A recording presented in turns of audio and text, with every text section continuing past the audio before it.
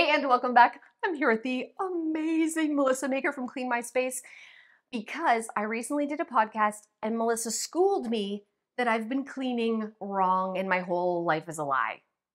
Your whole life is a lie? Just the cleaning part. Did I tell you that?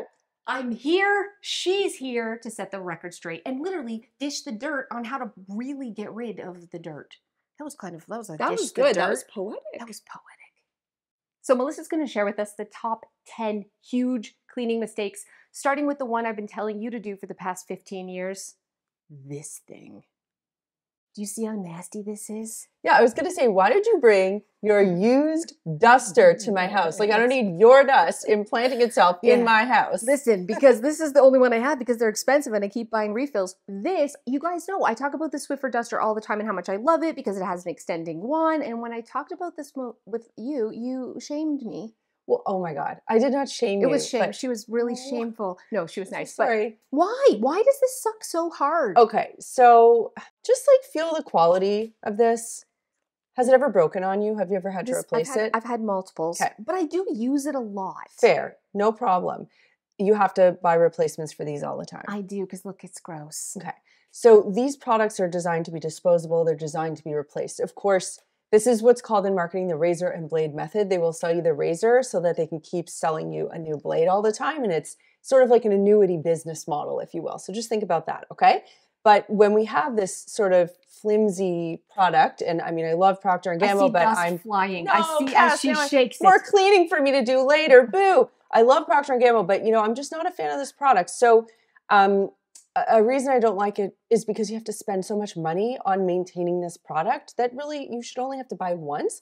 And second of all, I'm a big, person against waste and disposable products. So that's why I would not recommend this. If you wanted a good quality solution, something that you can do is you can take a good quality mop pole that you have. If you like extendable things, you can That's why I like it, because it's extendable. Right, so I can do ceilings and cobwebs. Yeah, so if you have a really great quality mop pole that you like, you can make what I call a ghost. You're somewhat crafty. I am not crafty at all. But let me tell you, a microfiber cloth and a hair elastic. Look at me, put this on Pinterest. This is what I call the dusting ghost. So you can then use your extendable pole. Exactly, I get it. Exactly. And then you can sort of raise it up and you can do your high dusting. You can even go higher because you're actually using a real pole. That's right. Pole. An extendable mop pole. And it's cheaper. Yeah, it is cheaper because you're buying this once. You can wash it hundreds of times. Then you can even do that with like a flat or a taco shaped mop with a microfiber pad. Okay. I might or might not know about one mistake. of those. And I did know this was a mistake because this is just spreading dust. I look so freaking cute with This is Lumiere's girlfriend. And that's where it should stop and start. This technology made a lot of sense in the year 1600. It is an apron. I just live my best life. I don't want to know about what you enjoy doing in your apron with your duster. Unfortunately, there's none of that. Okay. But truthfully, it's just shaky and it can't hold on to dust. Also, there is a way to sort of clean these, but who is ever doing that? Okay. We hate this. We hate this. And we hate this. So this is the mistake. This is the mistake. The correction is to buy a good quality cleaning tool. Like whether it's a microfiber cloth, a microfiber mop with pads. This, I feel like traps. Does microfiber trap the dirt? It is, yeah. Microfiber has that electrostatic charge that sort of, sucks dirt right to it. It's going. I'm ghosting. Yeah, throw it right on my couch. Fine. Biggest mistake number 1. Let me know in the comments below if you're making it. Let's jump to mistake number 2. I did know this one, okay? Because every time I wanted to clean in the past, the first thing I would do is go to the store. And buy new cleaning products. Like that was somehow going to solve the problem? Yes, of course it would. Just like the time I bought the rowing machine and now it's going to solve the problem of me not feeling like I was in shape and it's collecting dust downstairs. Yeah, or like we have to get organized so we buy a bunch of bins and now we just have bins on top of our mess. So you have to organize double the amount of stuff? Yeah, so we don't throw plastic at our clutter and we don't throw cleaning supplies at our dirt. Yeah. You can actually throw really simple things at your dirt. So you know that I love DIY cleaning products made with dish soap, baking soda, vinegar, a little bit of rubbing alcohol, a little bit of cornstarch. You kind of whip all that stuff up together. You put it into spray bottles. You label them. You know about labeling. I do, and I like a homemade cleaner too because I feel almost like I'm crafting and then I'm excited to use the concoction I made, but I'm also very lazy. Yeah. High five for being lazy. Like also very lazy right here. So I like having like one product that I love that I kind of can use on every surface. Yeah. So for me, that's dish soap and water. Straight up, couple drops of dish soap.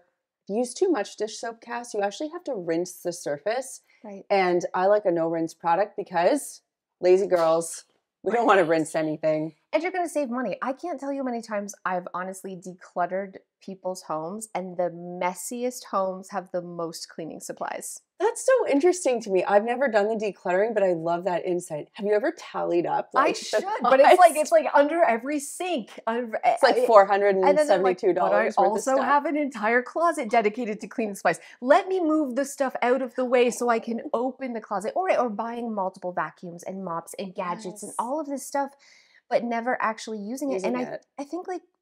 I think almost it's sort of like clutter. When you have too many cleaning supplies, you're overwhelmed and you don't know what to pick. So then you just are like, I don't know which cleaning product's the best. So then you don't clean. Yeah, it's like going to a restaurant and getting a slimmer menu, right? And then you can just pick your things so much easier. It's kind of the same with cleaning. And, you know, I love that you said that. It's just so much easier to go to it. You know, you load up your caddy with whatever you need, or your virtual caddy. If you're not bringing one with you, you can load up your belt loops if you want. Yeah. Yeah. And then you can just go with one or two products, one microfiber cloth, and do your business. I love that. So stop going to the store to buy a bunch of cleaning supplies.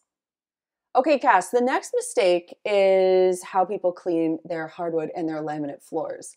They're buying steam mops and they're using far too much liquid when they clean their floors. Yeah. Water's supposed to be bad, right? Yeah, like a little bit of water. I always call it a sneeze. So on hardwood floor, you can use like a sneeze amount of moisture on the floor and then use a microfiber flathead mop. That's sufficient. Unless there's a spill on the floor or grease or oil or anything like that, you're going to have to work a little bit harder, but you can spot treat that stuff. Mm-hmm. Otherwise, you should just do like a fine mist, and then you can do a nice, you know, S pattern with your dry mop. And I do love my spray mop, but I used to have a steamer, and I had like, you know, vinyl planks in the basement, and it kind of warped the glue, and they all started lifting, and then I have laminate floors, and the edges started bubbling, and I know people who've ruined their hardwood floors too. They're dull now. They're using too much water. So I want to tell you something. I asked this question to Armstrong, which is a flooring manufacturer company who actually provided the floors we have in this house when we were doing our Dream Home Reno series.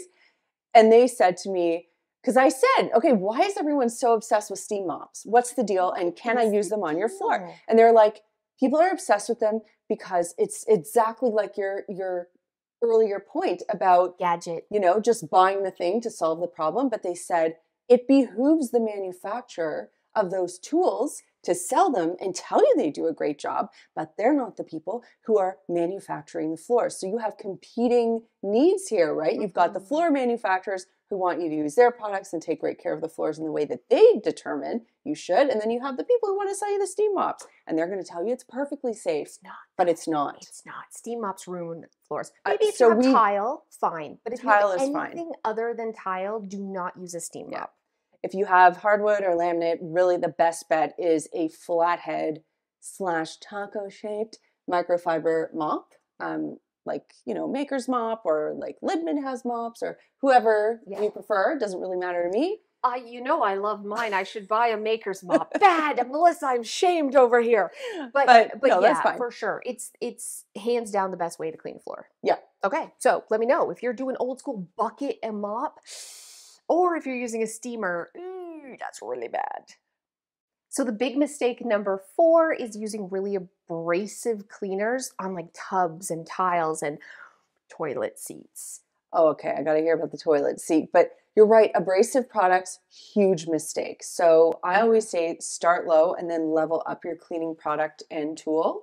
So again, I always start with the dish soap and the water. In the case of the toilet, I will use something a little more powerful. Right.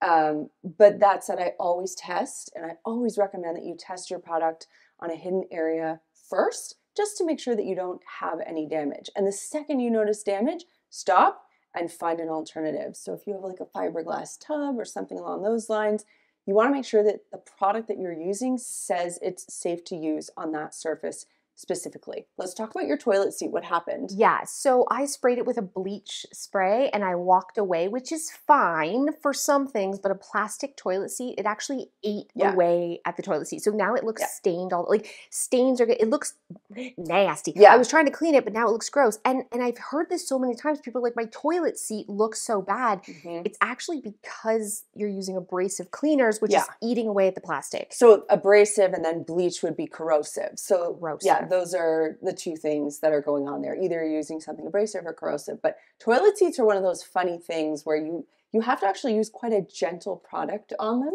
to get them clean. And unless you have heavy duty buildup on the toilet, you know, you probably need nothing more than just a simple disinfecting bathroom cleaner. Yeah. Right. And I don't use bleach in the house, so that's just me. We can talk about that. It's okay. Yeah, can that be mistake number 5?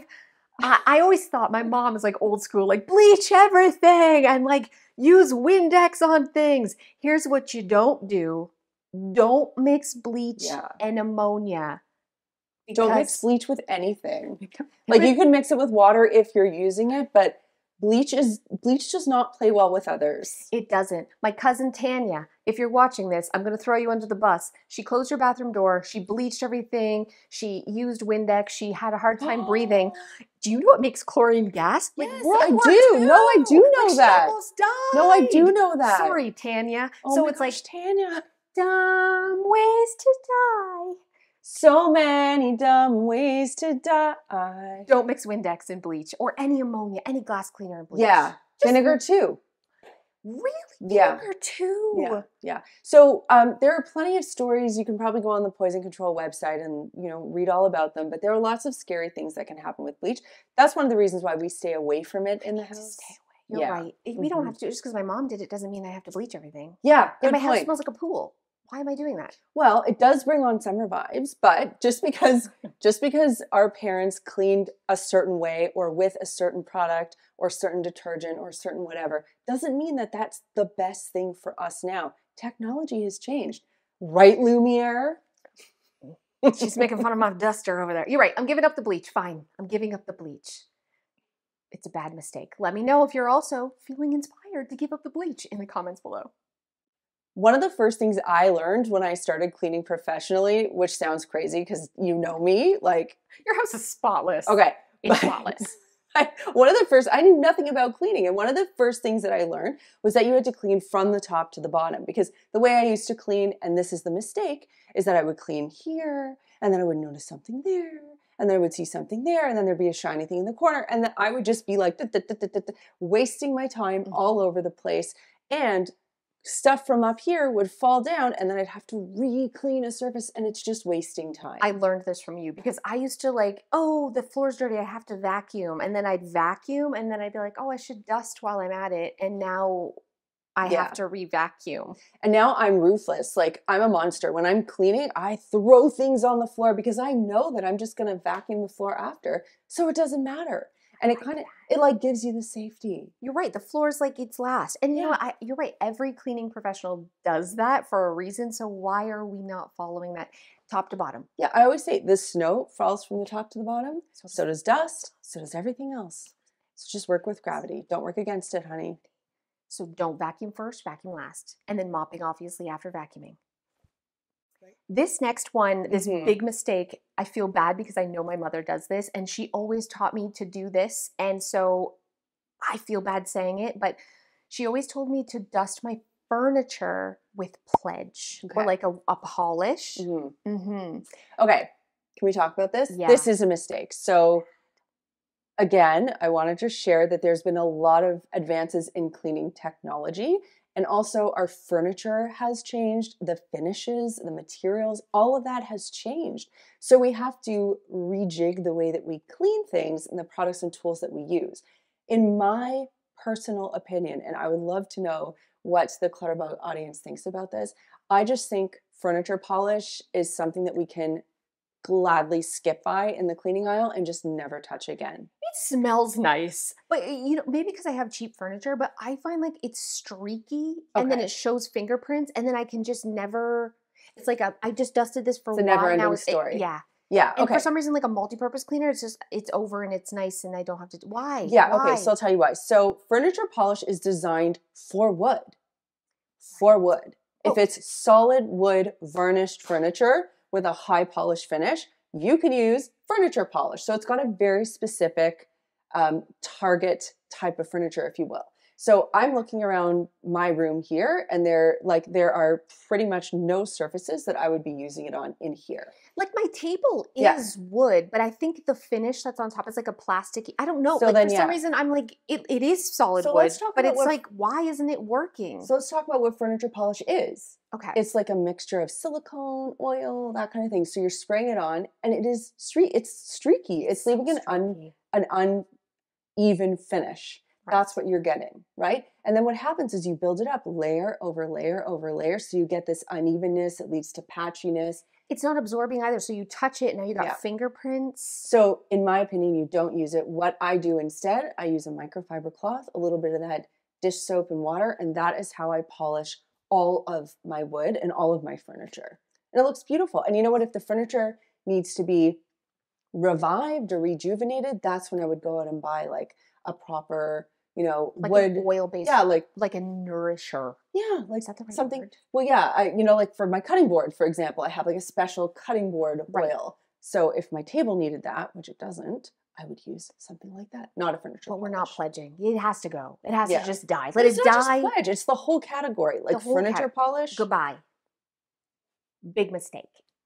Cass, one of the mistakes that I see people make is they get out the roll of paper towel to clean things that they could be cleaning with a proper cleaning cloth, like a microfiber cloth.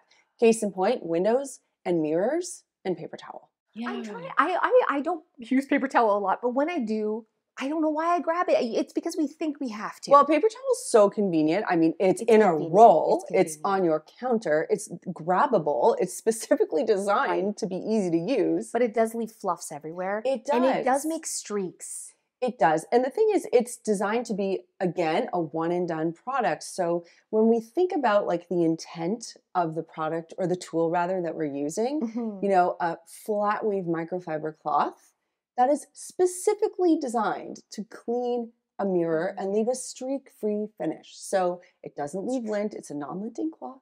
It doesn't leave streaks behind. It can lift up the dirt. It is purpose-built for that job. Yeah, and I guess paper towels are purposely to absorb, so you're just absorbing the cleaning. That's all they're doing. You're just absorbing, and then there's nothing left to actually clean. That's right. And the material that they're made out of is by nature like pulpy. It's linty and pulpy. So it leaves lint behind. So we're just wasting product and making it money. Look worse. Hello. And money. Recession. And it's bad for the environment. And it is bad for the environment. We use paper towel in the house, but we use it sparingly. Right. Okay. So microfiber everything this is what you're saying, but a different kind. So like a flat weave for mirror and glass and like the soft one for dusting because it electrotraps it. Yeah. Electrotrap. I'm going to coin that word. My word. I don't know. Yeah. I think, you know what? It makes sense. I get it. You get it. We all get it. I didn't know this till you said it, but I love that it sucks it. It's got I an imagine it's electrostatic charge. Like a superhero. Yeah. Like a it's superhero. Exactly. Or like a big vacuum. I love it. Yeah. Okay. Magneto cloth. Paper towels? Nope. Microfiber? Yes. When I professionally cleaned people's homes, I would always see the toilet bowl brush sitting in like a little soupy toilet bowl brush holder. And that liquid that builds up, I mean, we know what's living in the liquid, but the other thing is it also can lead to odors and it's just generally unattractive. Unless you're in a fight with someone and then you just kind of Why is mine pink? Liquid at them? Why is it pink? Because it's like, it looks like it should be pretty, but it's not. So my toilet brush has like some goo water and then it's pink. Okay. I'm going to tell you about the pink. I'm going to tell you about the pink. Is it bad? Because I don't want to know. Every toilet brush is pink in my house. It is. It's bad. Okay. Hit me. Okay. So the trouble is not allowing your toilet bowl brush to drip dry. Anything in the bathroom that is left wet is going to grow. Mold? Is that what this pink is? No. It's bacteria? It's actually a bacteria. So the pinky orangey stuff in your bathroom is a bacteria that thrives in warm, damp environments, just like your bathroom. Yeah. And once it's there, it's impossible to get rid of. So you have to continue to clean. You have to continue to dehumidify the space. So we can talk about that. But yeah, in your bathroom, letting that toilet bowl brush drip dry is just the easiest thing to do. You swish your toilet, you clean it, and then you just flip the brush under the lid. I've seen you do it so many times in your videos, like, and I'm just like, lazy, and I throw it back in the pink festering bacteria pit that is the holder. Yeah, I know. Why am I doing that? I don't know. Why am I doing that? Cass, I wish I could explain it to you. I'm going to stop. Okay. Okay, so the pink stuff. So the pink stuff is harmless. Okay. I mean, don't dip your hand. Yeah, don't lick it. Don't do that. I'm not saying that. Okay. But what I am saying is it's not going to kill you if it's just in your presence, but it's easy to get rid of. So what you want to do to keep it at bay is to ventilate. So turn on your fan during showers, at least 30 minutes after showers, or open your windows, whatever you have to do. Hang your towels to dry, drip dry your toilet brush, squeegee your shower, like just do everything you can to get the moisture out as quickly as possible. Because you're saying like the pink stuff is hard to get rid of. The pink stuff is hard to get rid of. It's cleanable, okay, but it'll just come back as soon as it feels like it's in a little tropical destination. I mean, it's pretty, but it's got to go. Yeah, it's not pretty, and it does have to go. Just because it's pink doesn't mean it's pretty. I really like pink, Melissa, but not the pink bacteria growing in my bathroom. Got it. Okay, so the very last cleaning mistake. I feel like I've learned not to do this from you, but I see this on TikTok and like variations of it. What is happening? Why are they putting an entire thing of Fabuloso and then a whole thing of shaving cream and then baking soda and then flushing it down the toilet? And we've already talked about the poison control issues, right? So I don't know. People are doing it to get views, Cass. Listen, we're both in the social media business. We understand when times get desperate, people do crazy things. And toilets are gross, but I think like flushing $7 worth of cleaners a waste. $7, that's like 25. But no, it's absolutely unnecessary. That's the mistake, okay? It's unnecessary to overuse product, and it's unnecessary and wrong, quite frankly, to put product on a surface and wipe it off right away. Yeah. Okay, so I've learned this from you. We don't just spray and wipe like spray and wipe. We let the product do the work. Yeah, because we are lazy. Yeah, okay. So when you use too much product, you're wasting money and you actually have to work harder. Let me explain. If I put 3 times the amount of baking soda in my sink to scrub it clean, then I have to spend more time rinsing it, right? And then baking soda kind of leaves that fine powder. It really does. If I use too much, let's say dish soap to clean my floor, well, now my floor's sticky. So then I have to do more work and clean my floor to get rid of the stickiness. That's why the Goldilocks amount of product is always what you should be following, or a tested recipe by someone who you know and trust, who might be wearing a green and white swirly shirt. I don't know. The other thing I would say about putting your product on a surface is when you apply it to a surface, you want to let it sit and do its work. Like we said, we're lazy. But not bleach. But not, of course not bleach. We don't use bleach in this house. But what you would do, you would put the product on, whatever kind of product it is, aside from something like a bleach. And this is, of course, after you've read the package, right? You want to let the product sit. The liquid in the product is going to start breaking down whatever sticky stuff is on the surface. So we don't just scrub. It loosens the dirt for you. If there's a soap component of your product, the surfactant in there is going to lift that dirt to the surface. You're so sciencey. Yes, I'm getting sciencey here because this is important. Thank you. Just if it's an let me go more nerdy. If it's an enzyme, then the cleaning enzyme is going to start breaking down whatever it is that you have to try and clean. It literally digests it for you. It like eats it. Eats it. Like if someone gave you a pizza and was like, you got to eat it in 30 seconds, you wouldn't be able to do that. You need like 3 minutes, 5 minutes. I need a few minutes. Right? You're right. Okay. If you're disinfectant, you just can't go and... That's so brilliant. So your cleaners are literally eating the dirt. Yeah. And you got to give them time to finish their meal. And your disinfectant, I mean, if you want to get really micro about it, like a disinfectant's job, you spray it on the surface, the disinfectant product has to go. It then has to like rip apart the envelope of the cell. We all know about that because of COVID, please and thanks, right? It's got to expose it to air. That doesn't happen. You know, like that, it takes a few minutes. So that's why when you read the product label and it tells you how long the product needs to sit for and you follow those product instructions, you will be absolutely masterful and you will be lazy. Yes. Okay, so we're using less product and leaving it on longer. Yes. Like, she's so good. She's like the more you know. Like a scientist over here. I'm excited to clean my house. I'm not. I'm lying. Did I just make you excited to clean your house? I'm more excited than I was before I started chatting with you about Okay. cleaning the house because we have to do it, man. And That why feels not? successful to me. Let's do it right. If we gotta do it, let's do it right. Stop wasting money and time and effort that we don't have to. Yeah, and only do it once. Once a week. I love you. Thank you so much. I hope you loved these huge cleaning mistakes and that you've learned something. I've learned something. She's a legit scientific genius. And I'm feeling inspired to clean. Thank you guys so much for watching. Make sure you head over to Melissa Maker and learn all her amazing tricks. I'm gonna put the link to her down below and we'll see you guys next time.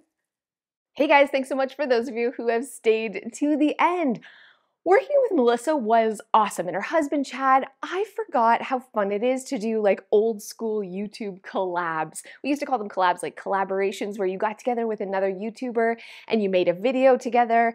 And so this was fun. Now, Melissa lives about 3.5 hours from me, so I got to do that in person, but I think I want to do collabs with other YouTubers too, either helping them organize their space or, I don't know, just do an old school collab with them. So I would love to know in the comments below a YouTuber that you think I could do a collab with, and I'll reach out to them. And also just let me know your favorite YouTubers. I love like learning about new channels that I didn't know about and meeting new people who are also doing content creation. So let me know in the comments below who you think would be cool to do a surprise makeover for, maybe on YouTube, or just hang out with them and make a video together. I appreciate your help and thanks so much for watching. I'll see you guys next time.